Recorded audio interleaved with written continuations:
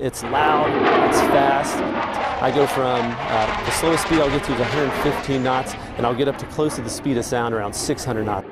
The F-16 Fighting Falcon is flying the skies. So we've got the Air Force's best out here showing you the capabilities of the Air Force.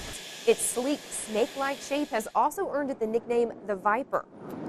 Pilot Major Craig Baker will fly the performance all solo, showing off the incredible specs of this aircraft. It's an exhausting routine for me, but it's a lot of fun. And from the crowd, it's going to be really loud. I think you'll see a lot of cool things that the airplane can do. He's one of the many acts all leading up to this.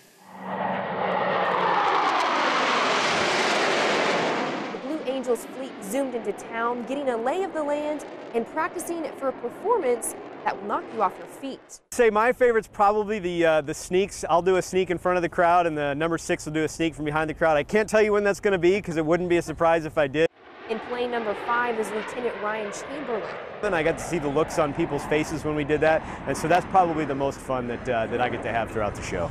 He and his team will visit 35 different cities this year, including Knoxville. You know, it's one thing to go to a city that we hit every year. It's another place to go to a city that's been starved of an air show for so long, in fact, over a decade. So it's exciting that everybody's excited to have us here.